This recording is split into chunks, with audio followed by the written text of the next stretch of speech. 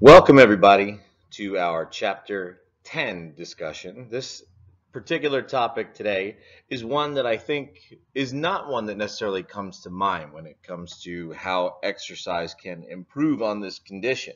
When we talk about things like obesity, or we talk about type 2 diabetes and metabolic disorders, or some musculoskeletal issues, those I think easily come to mind when it comes to exercise. But cancer, the C word, the other C word, right? The big bad one. This one is something I think that most people really don't know much about when it comes to the benefits of exercise and how it can actually impact folks that are suffering with all types of varying forms of cancer. So that's what we're going to talk a little bit about today. I've chopped this down to make it a little bit shorter because there was a whole lot in here about all the different types of chemo and all the different types of medications. And rather than spend a lot of time on all of those, let's just get into some basic definitions, some things that you need to know about cancer itself, about some of the effects of how treatment will affect them that might impact the way you need to work with them. And then we'll talk about some of the benefits. And the other thing to go along with this chapter, so not only will you have this, my recorded lecture and notes for this, but you will also have a documentary film called The C Word that I would like for you to watch. Very entertaining, very informative, and really it talks a lot about not just treatment, but prevention.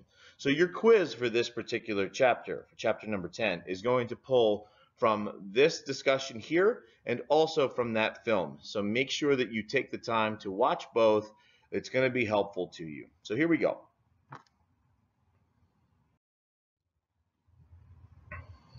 We'll talk about the pathology of cancer here.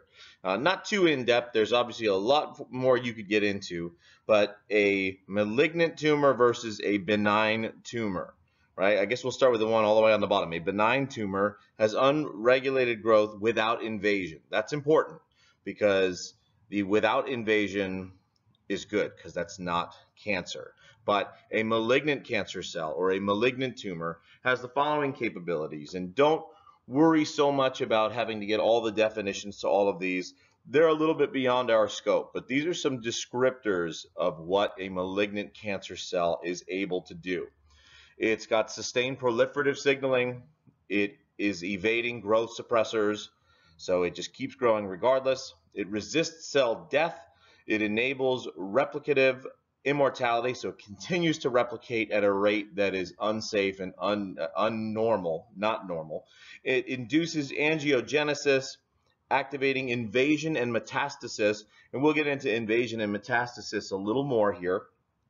It reprograms the energy metabolism, and it evades destruction from the immune system. So these, when someone says something is a cancer, and we talk about cancer itself, just these descriptors alone, regardless of how much you know about what all of these words are, that tells you that this is something really invasive, scary, powerful, and therefore it really is going to significantly impact someone's life. It is a dangerous condition. It is an unfortunate one, and it is one that plagues us as a planet really far more often now than ever before. Speaking of that, here in the United States, the American Cancer Society reports that today 1 in 4 deaths occurring in the United States is a result of cancer. In the U.S., 86% of all cancers are diagnosed in people that are over or equal to the age of 50. So it is something that typically sets in later in life. But cancer is also the second leading cause of death among children, between the ages of 1 and 14 years in the United States. Now, again, it's not common in children, but when it comes to the what causes the deaths of children in the United States, it's the second most common reason. Reason being is little kids are supposed to be healthy. They're not supposed to succumb to chronic diseases. They shouldn't have a high death rate. They're usually going to come and be a result of things like accidents, car accidents, freak accidents, that sort of thing. And then childhood cancer would be number 2. So as terrible and as unfortunate as it is something that is primarily associated with adults, but kids do get it.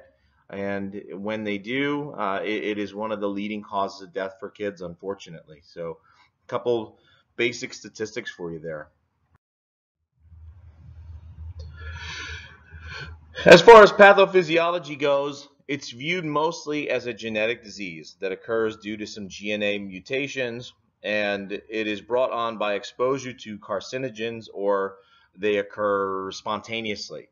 So that's one of the things, is we all have cancer cells in our bodies. Now that doesn't necessarily mean that they will do anything or they will grow out of control and become a huge problem, but if they continue to mutate, if they are exposed to certain carcinogens that wake them up and cause them to go into this growth, well, that's usually what we're talking about there. And that can happen over time, or it can occur spontaneously.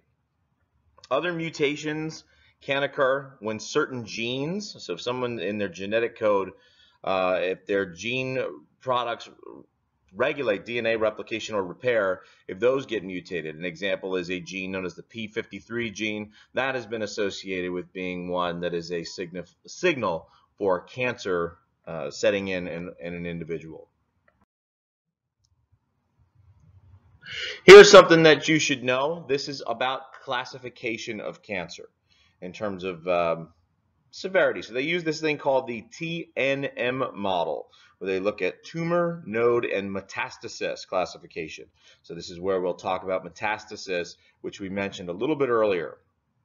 The T, that describes the size of the tumor, and the tumor is ranked on a scale from 0 to 4. So a T0 is no tumor, and a T4 is a tumor invasion of a vital organ such as the heart or lungs. Okay, so that's a significant tumor and it's invading one of your vital organs. The N, the node, describes your lymph nodes, and it's affected by which lymph nodes are going to be affected by the cancer. It is scored as an NO, so no invasion of the lymph nodes, all the way up to an N3. So that's significant invasion of the lymph nodes. And then the letter M is the metastasis, and that describes the presence or absence of cancer metastasis to other organs of the body. So is it spreading to other areas? That's what metastasis means. Is it going in other places? So if it's designated as an MO, that means there's no metastasis. It is localized, it is contained in just this one location.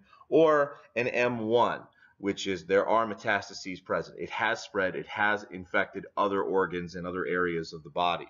So that one is just an O or a 1. It's either not metastasized or it is metastasized. It's either localized or the cancer itself has traveled and is affecting other organs. Now we'll talk a little more about lymph nodes and all that in just a little bit when we get into lymphedema. So if you're not quite understanding everything yet, stay tuned. I'll explain in just a few minutes. All right, so once we go through this classification process, once the TNM descriptors of a given tumor have been defined, those are combined together in an overall stage grouping and comprising a simple set of stages. That's stage 0 all the way up to stage 4. So if you heard of stage 4 cancer or stage 2 cancer, this is achieved through looking at that TNM descriptor score.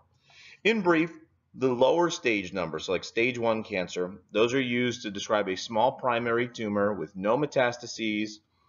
So it's not spread, it's just a little guy, it's localized, it's right there. Whereas higher numbers, like a stage 4, that's used to describe a cancer that has metastasized to other organs or throughout the body. So that's much more severe, much more invasive, and more significant impairment and effects on the entire body. Now, it gets treated through a number of ways that you've probably heard about. So here's a little bit on treatment. Radiation therapy is a local form of treatment targeting only the area of the tumor. So they expose the tumor to radiation. It delivers high energy particles or high energy waves like X-rays or gamma rays. Those are designed to destroy or damage the cancer cells, prevent the growth and division of the cancer cell by actually breaking up the DNA molecule inside the cell. So it's targeting the DNA molecules in those cells to the point where they can no longer grow, they can no longer replicate. It's very localized, it's aimed only at the tumor itself. Chemotherapy, on the other hand, this involves delivering some drugs. These are called chemotherapy drugs. They're put into the bloodstream. They are meant to treat cancer cells that have metastasized to other parts of the body. Now, as for how long someone would go through chemotherapy, it's based on a couple of different things. It's based on the type of tumor, the phase the tumor's in, how well the person is able to tolerate chemotherapy in and of itself, and the person's general condition. And when you watch the movie, you'll see a little bit more about what we mean there in terms of their general condition and conditioning. And it goes back to things we've talked about in most of our other courses, and why having good health and a good lifestyle all throughout is important, because that will help to maybe minimize the risk for things even like this, even like cancer. At least that's what some doctors and experts have to say. Now, chemotherapy can significantly reduce the risk of cancer recurrence after surgery. So if someone has surgery to remove a tumor and get it out of the system that way, chemotherapy is used, and it can, again, it's not perfect, but it can reduce the risk of recurrence. So that's always a concern for someone who has been diagnosed with cancer at some point. There is biological therapy as well. This includes immunotherapy, biotherapy, or biological response modifier therapy. This uses a variety of large molecules to fight cancer or to lessen the side effects of some cancer treatments. This form of treatment usually interferes with cancer cell growth, so that's why it's used. It's helping to stop the cells from growing. It can act to directly help healthy immune cells control cancer in certain therapies, so it kind of gives a little boost to your normal immune cells, or it helps to repair normal cells that might be damaged by other forms of cancer treatment. Remember, with radiation or with chemotherapy, those are pretty invasive drugs, and while they are designed to affect cancer, they do affect other parts of the body too that can get damaged. So this biological therapy might be used to counteract some of those effects. Another treatment option, again, in some cases, is bone marrow transplant. So diseased bone marrow is destroyed using large doses of chemotherapeutic agents, radiation, or both. So this is what I was referring to when I said that radiation and chemo, while they are designed to kill cancer, well, they also affect the rest of the body, and it can affect your bone marrow. Now, the person's blood forming system is then replaced with either bone marrow cells from the same person when he is in remission. So this is where they take your own bone marrow from a healthier time. That's known as autologous bone marrow transplant. Or they use a tissue antigen matched donor. So this is where someone else would come in with some healthy bone marrow, and that's called allogenic. Hormone therapy is another option for treatment. This uses drugs to modify body hormones. So these, in essence, will do things like stopping the synthesis of certain hormones or change their effects on specific cells. And again, this is all aimed at helping to stop those tumors from growing. Only some tumors are hormone receptive positive. So not every type of cancer is going to be responsive to this type of treatment, but the ones that are primarily are ones that you have undoubtedly heard about, and that's breast cancer and prostate cancer. So one of the types of treatment therapy that you might have is hormone therapy for someone that has been diagnosed with either breast cancer or prostate cancer. Now, as we mentioned, lots of different treatment options, and they're all pretty invasive and significant. So needless to say, there are also some pretty significant side effects, and these depend on what type of medicine they're getting, what type of treatment they're receiving, the type of radiation, the types of drugs, how much of it's being given to them, how long do they have to be under this treatment protocol. Early side effects, these are things you've probably heard about when folks that are dealing with cancer. Early side effects are nausea, vomiting, temporary hair loss, an increased chance of infections, right? Your immune system is impacted, so your ability to get infections goes up. Fatigue, so you're just generally tired all the time. Maybe the skin changes.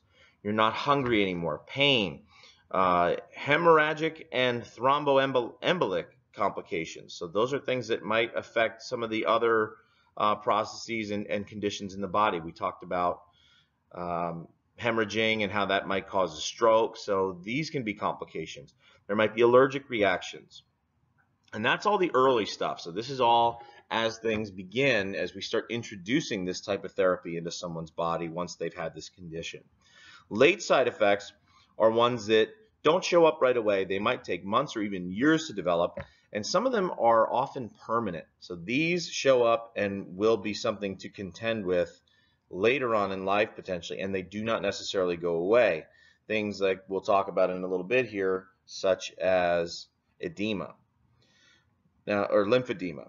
Severe side effects include toxicities in many body systems and organs. So while yes, we have treatment, yes, there are things, it is a rough road, folks. It is something that is really difficult to go through. If you've ever either dealt with yourself or have seen a family member, a close family member or friend battle with this, then you already know what I'm talking about. This is a really invasive disease, and the treatment, while it is aimed to be good, I mean, it's just tough. It's a very difficult process. Now, we mentioned fatigue, and that's something that obviously we would be concerned with as exercise professionals if we're working with someone either with cancer or is in remission from cancer. It is the most common side effect of cancer and cancer treatment, so of both, especially when you combine them both. This is going to affect up to 70% of those who have cancer during chemo and radiotherapy and even after surgery. So they are all going to be more fatigued than the general person. These folks, they are usually advised to rest and decrease their level of activity. So that's usually what the doctors tell them. That's what their caregivers, their family members tell them. So they go into this sedentary behavior pattern so that they can recover. However, as we already know, the more inactive you are, well, that's problematic. That can promote muscular catabolism, so your muscles will start to shrink and break down, and extensive periods of rest may lead to chronic fatigue. It's like the age-old adage, the more rest you get, the more tired you are, because you're not even used to moving around. So that's why it's better to be active, and we'll make that argument as we go through the rest of this here. Other issues, anemia, pain, emotional distress like depression and anxiety. You could imagine being depressed or being rather anxious after this type of diagnosis. Sleep disturbances, nutritional problems, especially if you're nauseous all the time, you can't eat. Low level physical activity and medicines, these are all possible causes when it comes to fatigue. Fatigue is mainly caused by the illness itself. So in addition to treatment and all the other stuff we've talked about, just simply having cancer is exhausting and can be fatiguing. Treatment and inactivity then result in further deconditioning. Those sedentary habits usually recommended by biomedical staff in the family, they're meant to protect that person, but again, this leads to a self-perpetuating fatigue cycle. So the more tired they are, the less they want to do. But the less that they do, well, the more tired that they are. So it is not such a good thing. And we know just from even working with general population that just being more active gives you more energy. It can be better. So exercise can certainly improve with some of this cancer-related fatigue. That's one of the biggest reasons why it should be included in someone's treatment. Now, we're going to talk about lymphedema here. It can occur after a surgical removal of lymph nodes or after radiotherapy that affects the lymph nodes. So if you're getting radiation and it's going to impact your lymph nodes, lymphedema can result. So I'll give you a little bit of background information here that's not listed right here in this slide, and maybe it'll make the rest of the bullets make a little more sense for you. So lymphedema, or your lymphatic system, is really important to keeping your body healthy. It helps to circulate protein-rich lymph fluid throughout your body, which that lymph fluid, the purpose of it is it collects bacteria, viruses, and waste products. Okay, so it's running through your body and it's picking those things up. Your lymphatic system carries this fluid and harmful substances through your lymph vessels, which lead to the lymph nodes. The wastes are then filtered out by lymphocytes, which are infection-fighting cells that live inside of your lymph nodes, and ultimately they then get flushed out of your body. So they really are an important part of keeping you healthy. So lymphedema is something that occurs when your lymph vessels are unable to adequately drain lymph fluid. Remember, it's going out to different parts of the body, it's picking things up, and then it's coming back to the lymph nodes to drop off the bad stuff and have it cleaned out. Now, when your lymph vessels are affected and then the vessels cannot get the lymph fluid out of different areas, well, then we have problems. And this is something that's going to happen usually out at the extremities, like your arm or your leg. It's very common to see someone with lymphedema in their leg. Lymphedema can be either a primary condition or a secondary condition. So what does that mean? Well, it means that it can occur on its own, or it can be caused by another disease or condition. Now, what we're talking about here, especially in connection with cancer, it is secondary lymphedema. It's far more common than primary lymphedema. So while primary lymphedema can happen, it is not quite as common as secondary lymphedema. And like we said, it can happen after the surgical removal of lymph nodes associated with cancer or after you go through radiation therapy. All right, so hopefully that makes a little bit of sense there. So that lymph fluid, going back into kind of what the slide says here, that results in an accumulation of this interstitial fluid, of this lymph fluid, and then it gets inflamed, and this part of the body will swell up due to that lymph fluid just being caught there. So this is where it happens again, out in the upper limbs or the lower limbs. Now, upper limb lymphedema in the arms is common following lymphadenectomy due to breast cancer. Lower extremity lymphedema is more common with uterine cancer, prostate cancer, lymphoma, or melanoma. So that makes a little bit of sense in concerning where you're being treated in proximity to either the upper or lower limbs, at least for uterine cancer, prostate cancer, and then alternatively in the upper limb portion of the body, like breast cancer. So healthcare professionals will often warn individuals that they should avoid intense upper body exercise in order to avoid causing lymphedema. However, and this is important, and this is the kind of things that you're battling against. It's amazing out there that as well educated and as helpful as doctors are, there is still a lot that gets missed in terms of the whole medicine picture. And that's really what the film I want you guys to watch is all about, is how physicians sometimes and caretakers really miss the mark because they don't really know as much as out there. And the research that even would talk more about it is not even getting done the way that it should, because quite frankly, it doesn't profit for someone. It doesn't make them a lot of money. So a lot of the good advice about healthy lifestyle and the 4 pillars of living healthy in order to be anti-cancer, which we'll talk about in the film, those get missed. So healthcare professionals usually instead will tell someone, hey, don't do these types of exercise, because if you do, it might cause lymphedema in the upper extremities. However, like we said, the data doesn't necessarily exist that shows that there's a link between upper body exercise and breast cancer related lymphedema. So that's advice that they're getting that might not be the best advice and could lead to further deconditioning and problems. And then finally, let's get in. That's what these last several slides are all about. So what can exercise do when someone has cancer? The film really goes into things about what can be done ahead of time so that someone doesn't get it in the first place. But when someone has cancer, let's talk about what's going on. Exercise both during and after treatment will improve functional capacity. We've seen that in most of our conditions and disorders. Strength, functional mobility, so being able to move, get in and out of your car, get off and onto the toilet. Your fatigue level, we've talked about how problematic that is. How depressing and anxiety driving cancer can be. And just health-related quality of life. Exercise can help turn some of that stuff around, or at least make it significantly better. Benefits will vary, however. That depends on the type and the stage of the cancer and also the volume of the exercise program. And there's a lot of recommendations. There's a lot of tables in this chapter that really get into things that you can use for different types of cancer. It is not a one-size-fits-all approach, as you would imagine, nor is it with any population, but each type of cancer is going to need a little bit more attention based on what some of the research out there says. And most of the research that's out there when it comes to exercise and all that has been focused on breast cancer and prostate cancer. So there really does need to be a growth in the literature and find out more about the effects of exercise on other types of cancer. Aerobic training, so let's start there.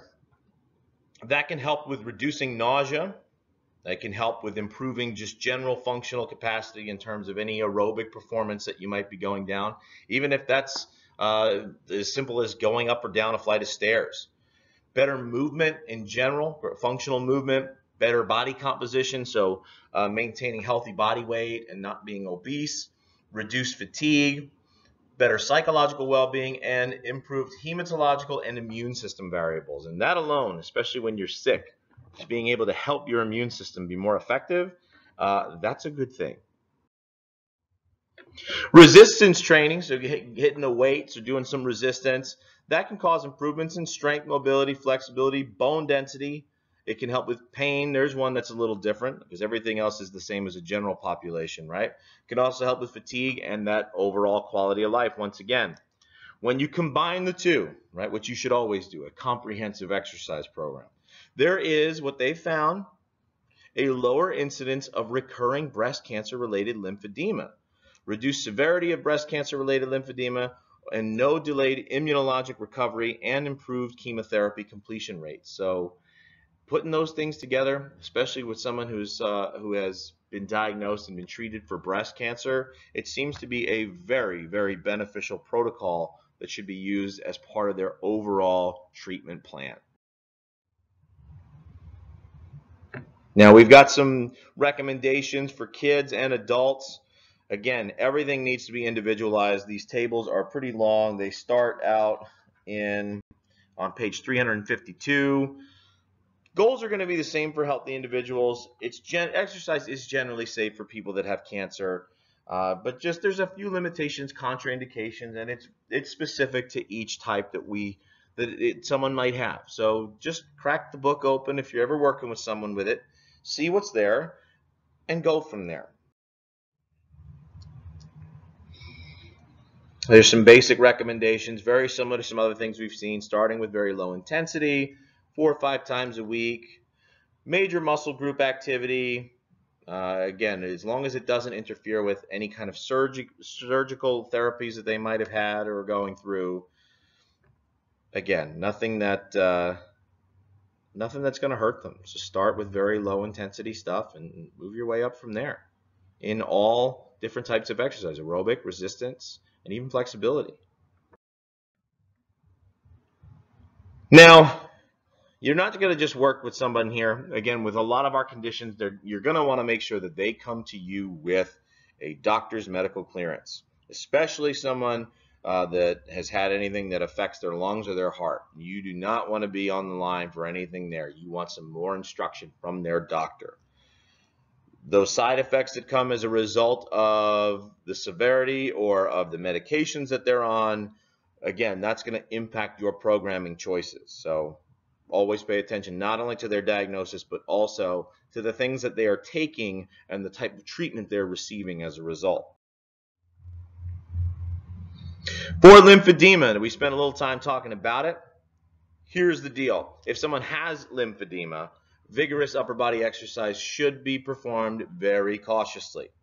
Reduce resistance or stop specific exercises according to symptom response, and then precautions such as wearing compression sleeves, lifting the arm above the head after exercise, and active light recovery may facilitate lymph return after exercise. So those are things that you might want to do. Encourage the use of compression sleeves. Get the arms above the head after exercise so that hopefully some of that fluid, that lymph fluid, can drain and go back into the lymph nodes. And then an active light recovery. That's why a recovery session is so important. A nice good cool down. That might really help with it too. With a lot of stuff with cancer, as much as we know about it, there's still a lot we don't know. Little is really known about the effects of exercise on lower limb lymphedema. So caution really should be observed during training. If somebody's got lymphedema in their legs, be very, very careful. Let symptoms and pain and tolerance be your guide. Don't go crazy, folks. and always be paying attention to new and outcoming research, because it's changing all the time. Someone's going to be paying attention to these things. And as we have more information, then you as a professional, it is your responsibility to arm yourself with that new information so you are better suited to help your clients. The last one here, individual supervision is absolutely required here when someone is coming to you as a cancer patient.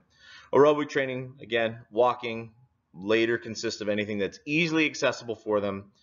Resistance training should consist of at least one exercise for all major muscle groups. Volume and intensity, again, low, but bring up later.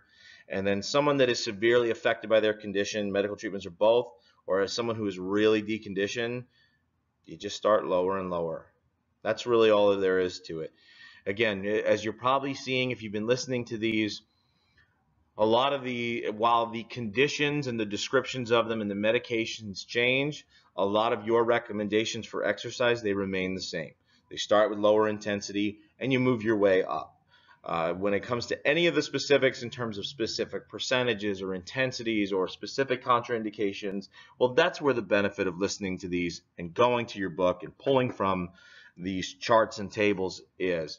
But if you've learned nothing else at this point, I hope that you've really understood that anybody that comes to you with any one of these conditions that we're talking about, you just need to make sure you do a little more homework on them, know what's not going to hurt them, but otherwise you're going to treat them like any other person you're going to work with. You just have a few more, you might just have to get a little bit more creative. That's all. All right, hope you enjoyed this.